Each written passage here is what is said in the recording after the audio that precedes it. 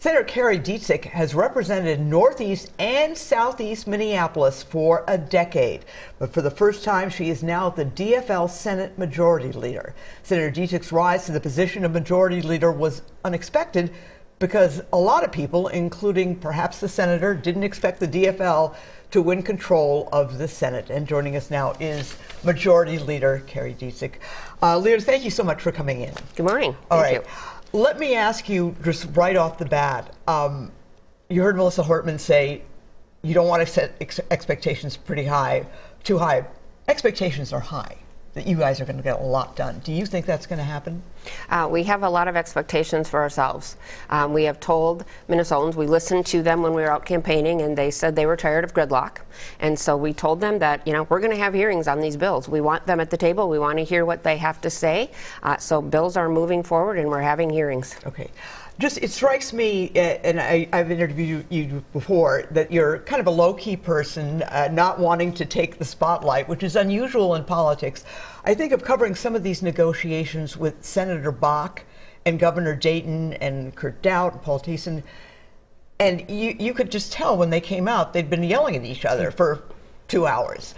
Do you think you get along with the governor and Speaker Hortman well? I think we have a really good relationship. We met immediately after the election, and we've had regular meetings since then. We talk all the time.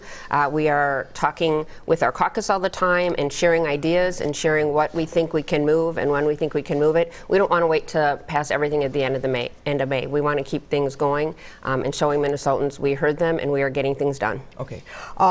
Legalizing marijuana, a lot of people excited about that, but we talked before the show, that's complicated. Do you think that is going to go through?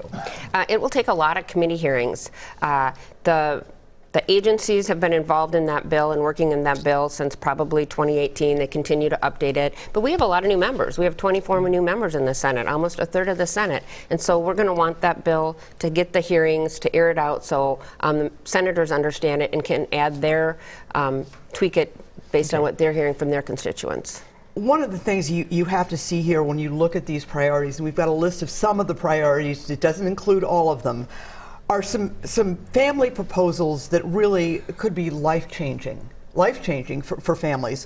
One, paid family leave, free school meals for all kids regardless of income, and also major changes to daycare. How badly do you want that? I know Melissa Hortman has talked about that for years. I think it's very important. I think it's important to families.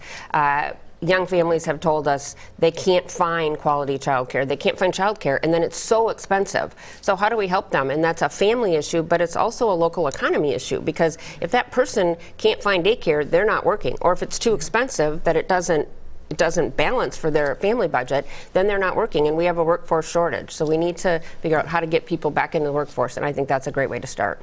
A lot of people look at this $17.6 billion surplus and say, we are being overtaxed, and they would like to see some tax cuts come out of this. What are your thoughts on the proposal to eliminate Social Security or taxes on Social Security income? That was part of a deal last spring. Is that going to happen?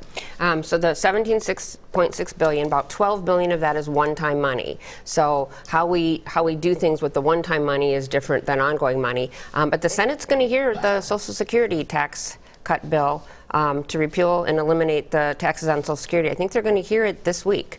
So we're going to hear bills, and we want Minnesotans at the table telling us what they feel about these bills, and then we'll make a decision and put together a package, and after we hear from Minnesotans. All right, how about gun control measures? I call them gun violence safety measures. I know. Yes. Parents expect their kids, when they're in school, to be safe. And everybody wants to live in a safe community. So how do we reduce gun violence? And so we're going to have to figure that out. So I think we will be looking at different measures to help reduce that gun violence so that people feel safe. And the amount of guns. Oh, yeah. Okay. Yes. All right. Well, Senator Kari Dziedzic, thank you so much for coming on. We'll certainly follow, see what happens with this very big agenda. Yep. Thank you. Okay. Thank you.